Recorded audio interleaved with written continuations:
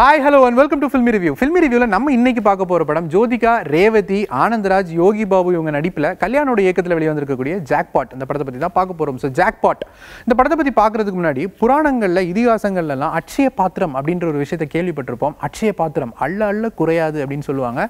என்னடா ஜாக்பாட் படத்தோட ரிவ்யூ சொல்றேன்னு சொல்லிட்டு அட்சய பாத்திரத்தை பத்தி பேசிட்டு இருக்கானே அப்படின்னு உங்களுக்கு ஒரு டவுட் வரும். ஸோ படத்துடைய கண்டென்ட்டுக்குள்ள போயிடலாம். அண்ட் படத்துல வந்து அக்ஷயா மாஷா அப்படின்னு சொல்லி ஒரு ரெண்டு ஹீரோயின்ஸ், இவங்க ரெண்டு பேருமே வந்து ஊருக்குள்ள அப்படியே சும்மா ஒரு ஃப்ராடுத்தனம்லாம் பண்ணி ரொம்ப ஒரு ஹாப்பியா அப்படியே அவங்களோட லைஃப் வந்து போயிட்டு இருக்கு.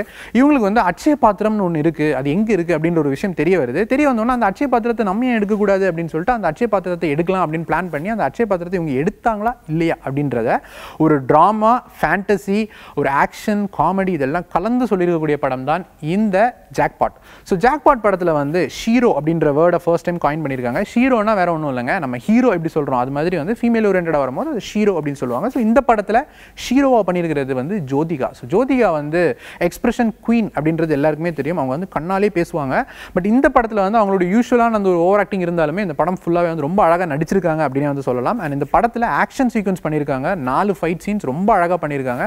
காமெடியாகவே இருந்தாலுமே சில இடங்கள் நல்ல பஞ்சும் பேசியிருக்காங்க, அவங்களுக்கு நல்லா பொருந்திருக்கு. ஸோ ஜோதிகா இந்த படத்துக்கு ஒரு பெரிய ப்ளஸ் பாயிண்ட். அண்ட் அதே மாதிரி இன்னொரு பெரிய ப்ளஸ் பாயிண்ட் யார் அப்படின்னு பார்த்தீங்கன்னா ரேவதி.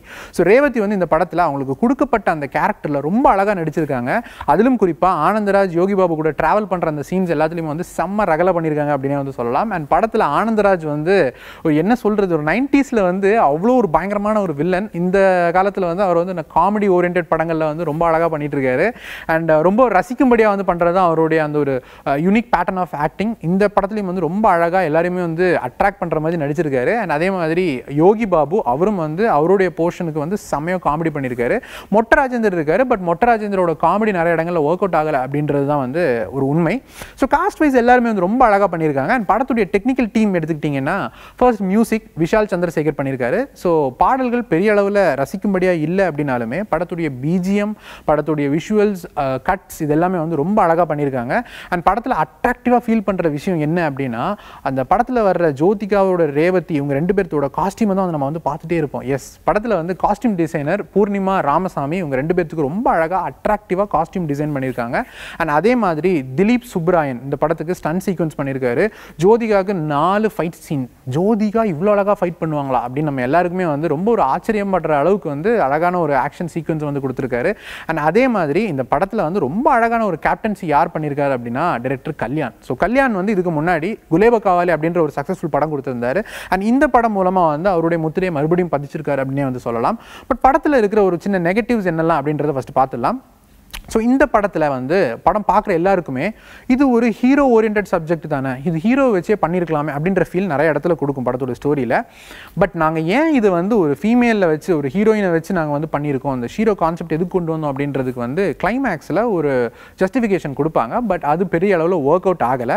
அண்ட் அதே மாதிரி சினிமேட்டிக் லிபர்ட்டி அப்படின்வாங்க இல்லையா, ஸோ அதை வந்து ரொம்ப ஜாஸ்தியாக யூட்டிலைஸ் பண்ணிட்டாங்களோ அப்படின்ற ஒரு ஃபீல் கொடுத்துச்சு. நிறைய இடங்களில் அந்த லாஜிக் மீறல் வந்து தோணுச்சு.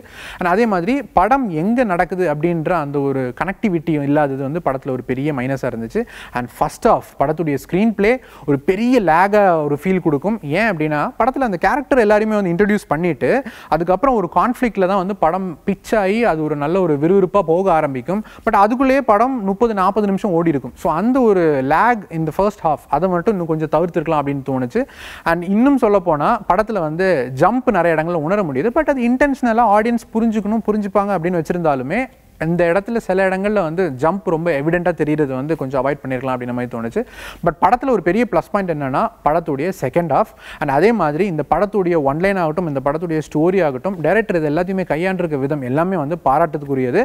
ஸோ மொத்தத்தில் இந்த படம் எப்படி இருக்குது அப்படின்னு கேட்டிங்கன்னா ஜோதிகா ஃபேன்ஸ் மட்டும் இல்லாமல் ஒரு ஃபேமிலி ஆடியன்ஸ் எல்லாருமே இந்த படத்தை போய் பார்க்கலாம். அதையும் தாண்டி ஹீரோயின் ஓரியன்ட் சப்ஜெக்ட்ஸை வந்து பார்த்து ரசிக்கணும் அப்படின்னு நினச்சிங்க, ஒரு நல்ல காமெடி படத்தை பார்த்து ரசிக்கணும் அப்படின்னு நினச்சிங்கன்னா கண்டிப்பாக இந்த ஜாக்பாட் படம் உங்கள் எல்லாருமே வந்து திருப்திப்படுத்தும் அப்படினே வந்து சொல்லலாம். எங்களோட இந்த ரிவ்யூ உங்களுக்கு பிடிச்சிருந்துச்சுன்னா கீழே லைக் பண்ணுங்க, படத்தை பத்தின உங்களுடைய கருத்துக்களை கீழே கமெண்ட் பண்ணுங்க, மறக்காம சப்ஸ்கிரைப் பண்ணுங்க.